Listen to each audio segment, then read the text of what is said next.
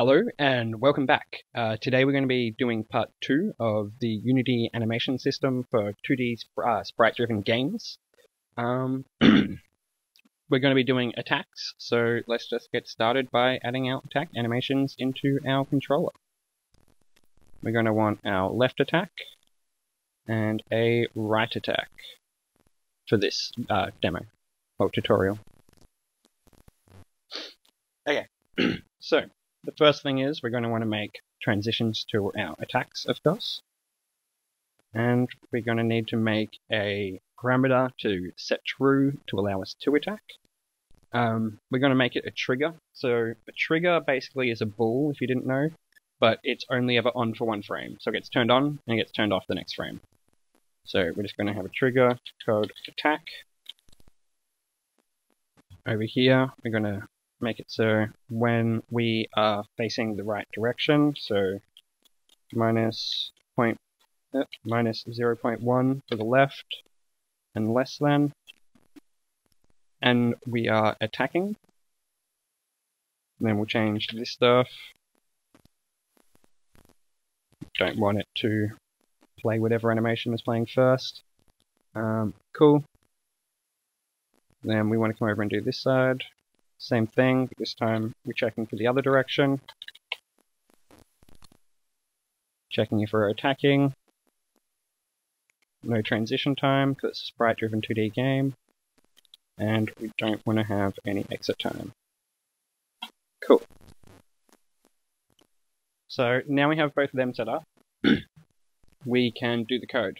Basically, we'll set it up so that they're being triggered, but at the moment it's not going to be working properly, but we'll show you why first. So we need a way to check if we're going to be pushing a button to attack. So get our button check.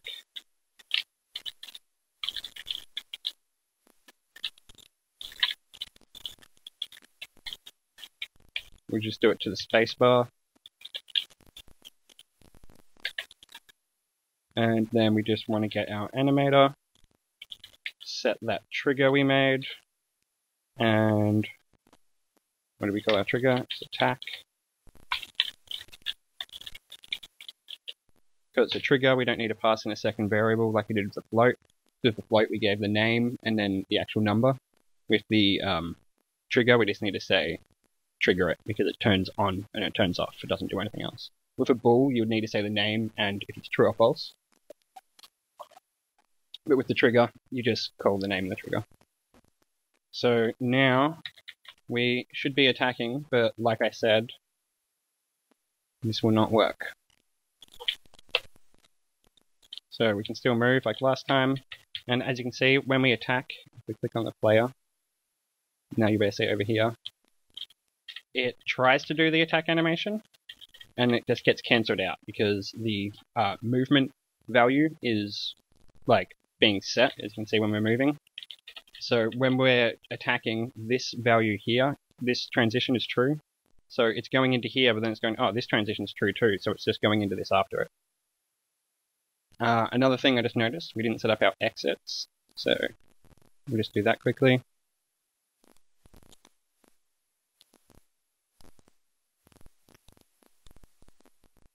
We want our attacks to play fully.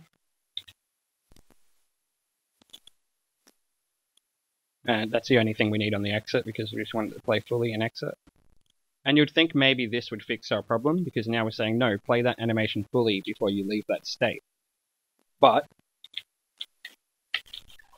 as you'll see, we still have the same problem. And that's because we're using any state. When any state's just going, well no, you can transition from any state, so it doesn't matter. So, to fix that, basically we're going to want to take our walking, our movement, off the any state, because we only want things that are like additional actions off a movement to be on any state, so that you can just transition through them easily. So basically, all we need to do is get rid of these transitions that we made in the first video, and remake them, but this time just from the idle. So for the right hand side, we do greater than 0.1, no exit time, no transition time, To the left side, we do less than minus 0.1. Then again, 0, 0. Okay, sorry, I had to do something quickly, but I'm back. So, the way we have it now should be working. Cool, so we can move and we can attack. But we are still moving while we attack, which isn't really ideal. So to fix that up, I'll show you the tag system inside of the animator. So we can come into our attack animation and we have a tag here. So if we just set this tag to attacking and this one also to attacking, then we can check for this tag in the code basically and know when we're doing this animation and block other things for when we are. So if we come into here and we add another if statement, we want if our animator dot get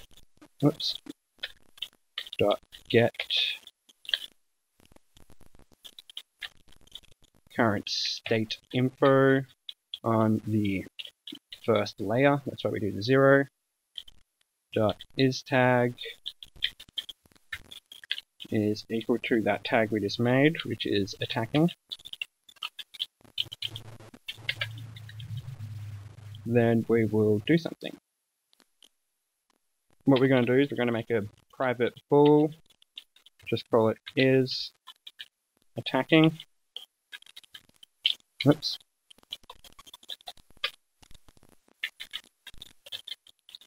What's going on with my spelling right now? Yeah, so we have a private bool called is attacking. We'll actually set it to false. Then when this is true, we'll set is attacking to true. So basically now we're going in our animator, in our current state information onto the first layer, which is the layer we have our animations on, is the tag attacking the current tag? If so, attacking equals true. Else, if that isn't the case, then is attacking equal to false. Cool. Then down here we just want to have a is attacking. Whoops, we want that in an if statement. If is attacking is equal to false, do this, else we'll do this. So, if we are not attacking, then we can set our movement. Whoops, we don't want to do it like that. We can set our velocity and our animation movement, because we need it, because we're not attacking. Whoops. And if we are actually attacking, then we don't want to set this stuff. So just by having that not in there, we won't be setting that. But we want to grab this. Whoops. And just set this to 0. So we're not passing a movement value in after we start attacking. Now that should be looking good. Come back in. Press play. We can move. We can attack, but we're still moving while we attack. So let's have a look why that is. We have attacking up in here. So if we just have a quick look, we are attacking, we got that, then we set it to true, we set that to false. Down here we are setting movement based on the horizontal, then we're setting this movement based off that, then the rigid body's based off that. Oh, yeah, well, one issue is the rigid body can, oh no, this is the issue. The rigid body can never be set back to a 0 velocity because it's inside of here, so we need to be setting it to its velocity because otherwise it's going to keep moving.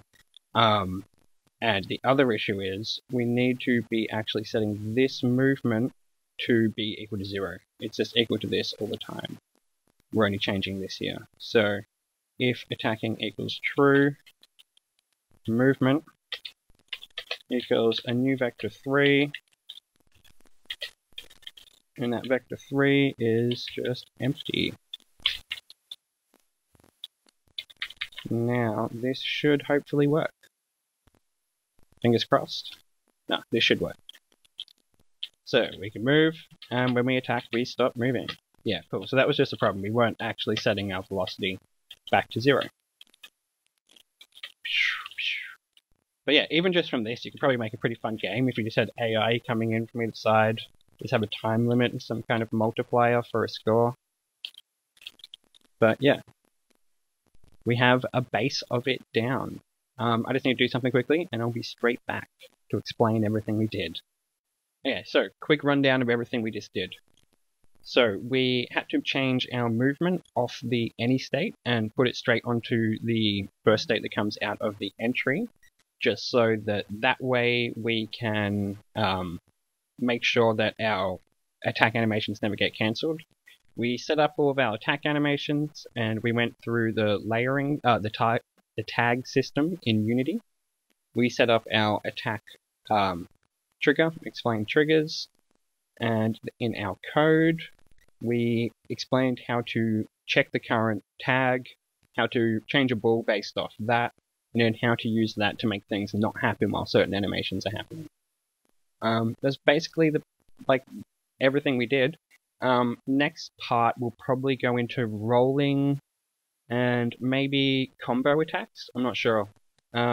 Maybe comment down below what you would like to see in the next video. But if you like this video, please hit the like button. Please comment if you have any ideas or if you just have any questions. And I always appreciate subscribers. Yeah, it really helps. So yeah, thank you. Have a nice day. And yeah, I'll see you next time.